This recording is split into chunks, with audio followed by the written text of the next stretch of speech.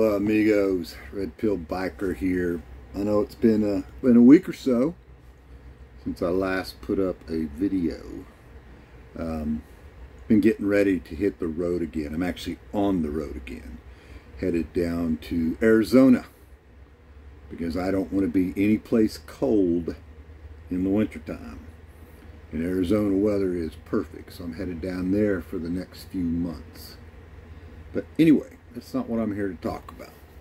Now, I'm going to continue on with my Simp Recovery program, but I'm going to take a little sidebar here. I want to recommend a book. And you guys are probably familiar with this fella, Aaron Cleary. I've been watching some of his videos, and he speaks mainly to men much younger than me. At least that's the way I gather it. But I got curious, and so I looked up and found out this guy's written a lot of books.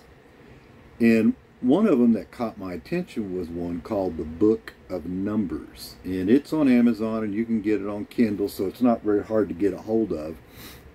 But I began to read this book, and these books aren't very long. I mean, this book may have been 100, 120 pages, something like that. Something you could easily do in an evening. But here's what he talks about, is basically the financial cost of having a woman, of chasing a woman, of being married. Now, at 62 years old, this is information I wish I would have had 30 years ago. But to be honest with you, I would have ignored it anyway, because I had my head up my ass. But for those of you younger guys, and I mean 40 or under, really even your older guys, I'll take that back, all of us. Now, I can't go back in time and reinvest my time and reinvest my money because that isn't the way things work. But you younger guys ought to get this book. And it goes into, he crunches numbers. Look, I didn't go and double check his numbers, because I'm not a statistician or an economist. He is. And he really goes through it. It makes a hell of a lot of sense.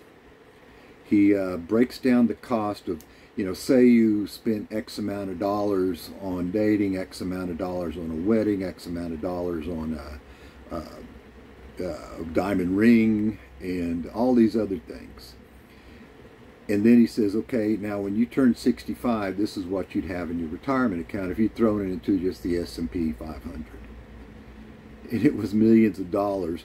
And I actually said, you know what? I think I'm going to take pen and paper, and I'm going to calculate out where I would be had I never got married. And I got out my pen, I got out my paper, and then I went, nah, that's it. That'll be just too freaking depressing. So I'm not going to do it.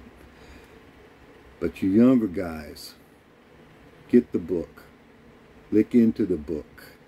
Read the book. I have since bought 2 other of his books, and they all have a great deal of red pill wisdom in them. Now, like I say, I didn't get out my calculator and try to figure out whether this guy was right. I didn't go to the different websites and check his numbers, because when I read something or hear something, I kind of pick up on the fact whether this guy has any real knowledge. And he comes across as a man with a lot of knowledge. And I would say, it's on Kindle. You can buy it on Kindle. I think it was $8, something like that. And I think to myself, you know what? If I can get one guy to buy this book, this $8 investment will multiply in their lives. Now, even though I'm older and been divorced for a while and I've already gone through the ringer, I started thinking, well, how is my life now? How are my finances now? And it made sense even for a guy my age to sit back and say, ain't no way I'm getting caught in that trap again. Now, I made that decision for a lot of different reasons 5 years ago, that this was never going to happen to me again. But you take it and you pour on top of it the financial reasons, along with emotional and moral reasons not to do that again, and man, it makes a heck of a lot of sense. Anyway, gentlemen, Just wanted to touch base. Wanted to give you a little recommendation on something that would make for a good reading over the weekend. And just remember this. Life is hard. Do not make it any harder than it needs to be. Buy this book. Keep it real, guys. Adios.